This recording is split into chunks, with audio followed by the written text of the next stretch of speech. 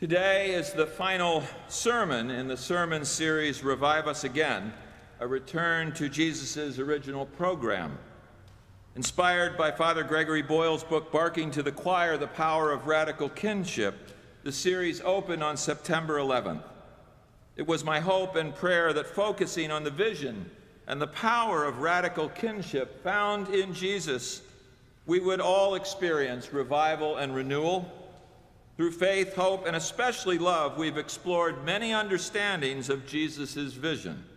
These elements have been forgiveness and healing, humility, which I framed as smelling like the sheep, inclusion, with Jesus as the number one includer, tenderness and love, being present as we look and live, as we live in the here and the now, living with endless gratitude, and today, compassion. Plus, Reverend Samuelson added her beautiful sermon on transitions entitled On the Way. I hope this series has brought a revival to your spirit, and that we have sought to return, as we've sought to return to the elements of Jesus' original program. Would you join me in prayer? May the words of my mouth and the meditations of each one of our hearts be acceptable in your sight, O Lord, our rock and our salvation. Amen. Luke's gospel speaks of Zacchaeus as a small man. Besides being short, Zacchaeus was small in the way that his range of dealings with other human beings went. He had severely taken advantage of people around him, and I mean all around him. As a tax collector, he was exacting, he was unforgiving in collecting what was owed him, and then, of course, adding on top of that a gouging of others in unrelenting ways. He was a little man, inside and out. Luke 19 tells us that he climbed the sycamore tree to see Jesus. Who knows? He might have been getting out of the way of the crowds who all knew who he was and who he had abused through his relentless tax collecting measures. But be that as it may, Jesus spotted him up in the tree. He called him out of the tree and ended up going to his house for a meal. As you can tell from the passage we just read, a very unpopular action by Jesus. As you all know, and as it has been said to you many times, Jesus loved to eat, right? He loved being with other people at the dinner table. And since he had no money, a free meal was a necessary part of his keeping alive and his going on. And think of it this way. On this particular day, with Zacchaeus up a tree, he was able to feed not only himself, but all of his disciples. So this was a good thing. And it must have been a great dinner party, because at the end, Zacchaeus turned his entire life around, giving back half of all the possessions that he had taken, giving it back to the poor.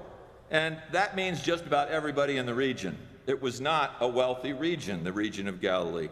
And then granting 4 times the amount to anyone who he had defrauded, which would be just about everyone in the region, right? He turned his life completely around by all measures. And on that day, this man measured up in new and rewarding ways. He was headed to heaven on a non-stop train out of hell. In his book, The Measure of a Man, Reverend Dr. Martin Luther King Jr. wrote, "The ultimate measure of a man," and I'm going to read in person here, "the ultimate measure of a person is where that person stands, not where that person stands in moments of comfort and convenience, but where that person stands in times of challenge and controversy. The measure of a person is where that person stands in times of challenge and controversy." Wow. That's a powerful statement. Words that certainly would be able to be used as a measure for each and every one of us.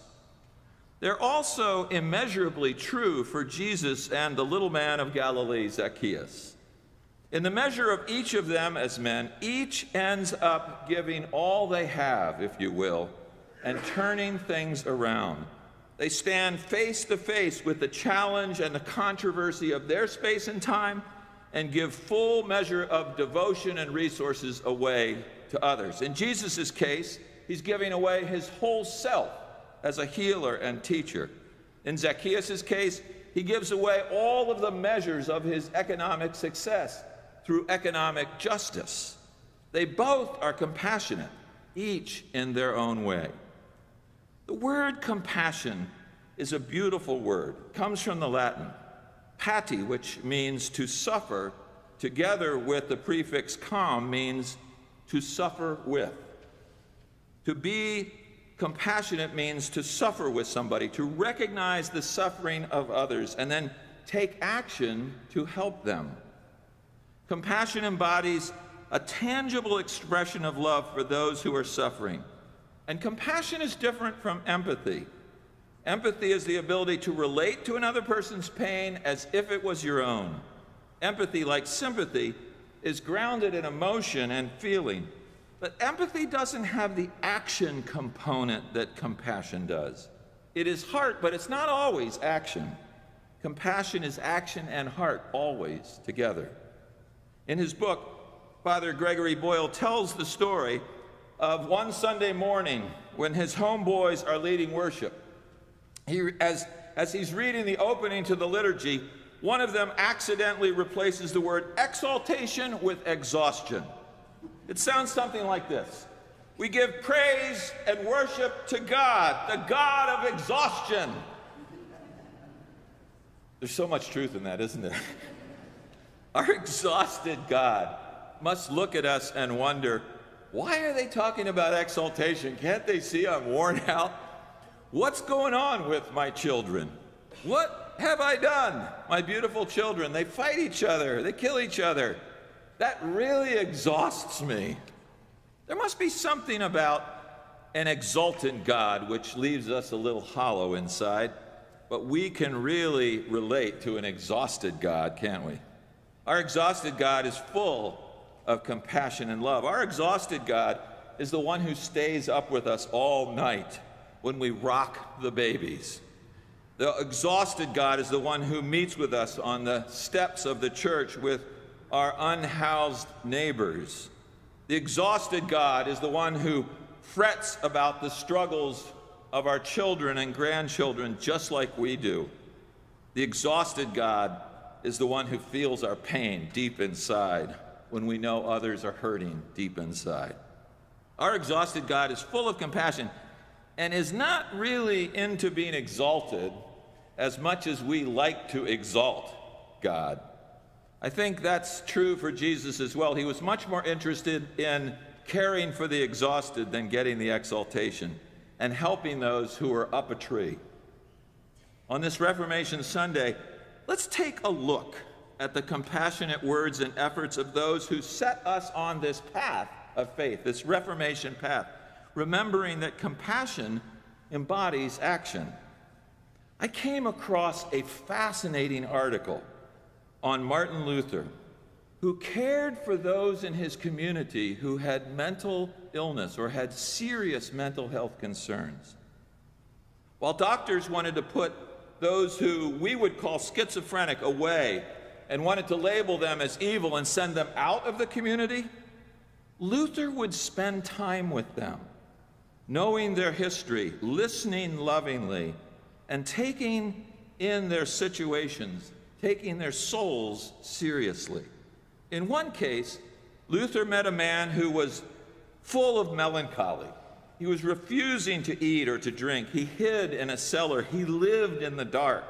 He turned away from all charitable helpers, saying, "Don't you see that I am a corpse and I have already died?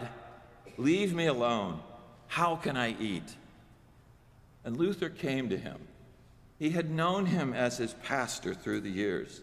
He came to this man in the darkness of his cellar and brought light and care to him. He reintegrated him into society using his personal relationship with the man that really mattered. He had a name for this. Luther called it compassionate reintegration. So we always think of him as writing the great theologies or making the case for the Reformation, but here he was caring for one man. Rather than stigmatizing, Martin Luther integrated. But God was a little less exhausted because one man cared for another.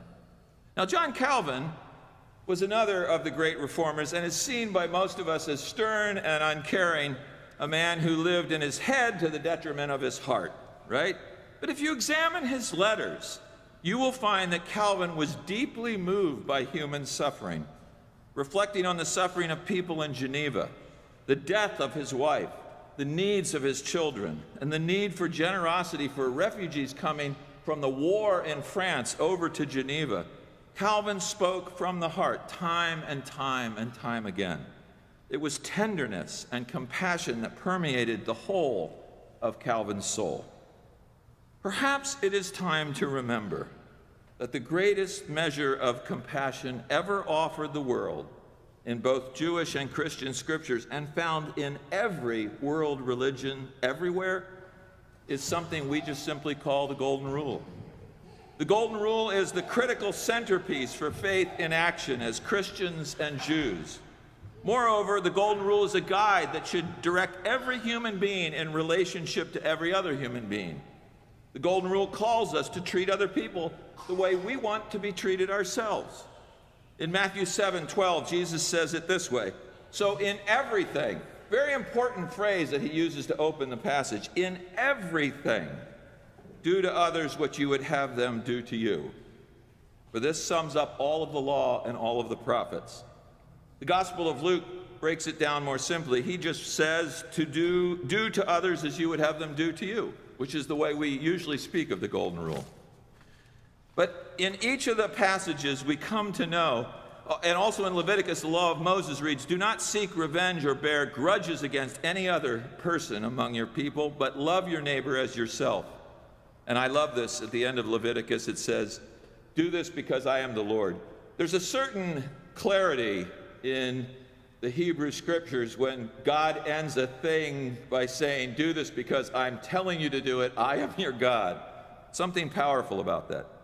Somewhere in the politics of fear and disdain, which we see and hear all around us today, the Golden Rule has been lost and forgotten. It is time to resurrect the Golden Rule for each of our lives. It is certainly time to bring back the Golden Rule right now as we face the 2022 elections. There's not enough mute buttons in this world to turn off the commercials we're seeing. Not to mention our need to call to compassionate daily living and action, each and every one of us. Pope Francis reminded us during his historic address to Congress in September 2015 that the Golden Rule has political implications and always requires action. He said, "The rule points us in a clear direction. Let us treat others with the same passion and compassion which we want to be treated with. Let us seek for others the same possibilities which we seek for ourselves. Let us help others to grow as we would like to help ourselves to grow. In a word, if we want security, let us give security. If we want life, let us give life. If we want opportunities, let us provide opportunities." Near the end of his book, Father Boyle tells the story of a lifer at Lancaster Prison in California, someone he visited often inside the prison. But this man tells that he had finally discovered in the suffering he experienced behind bars that compassion always breeds hope. He told this to Father Boyle, and Father Boyle looked at him inside this cell and said he'd come to understand what compassion really meant, that compassion breeds hope. Each of us is being called every day by our exhausted God to create an environment where optimal healing can take place, an environment where a person can truly be helped to thrive in this world, or in Father Boyle's words, a community so loving that everyone feels like they're wearing a parachute. When we seek first the kinship of God, we will come to know the fullness of God's love. As the Apostle John wrote, "If we walk in the light, we will have fellowship with one another. So let us suffer with each other." Let all who inhabit this fragile planet of ours suffer with each other. Let us learn to live the Golden Rule in our daily dealings. And on this eve of All Hallows Eve, let's remember, there is nothing spooky about this. Compassion breeds hope.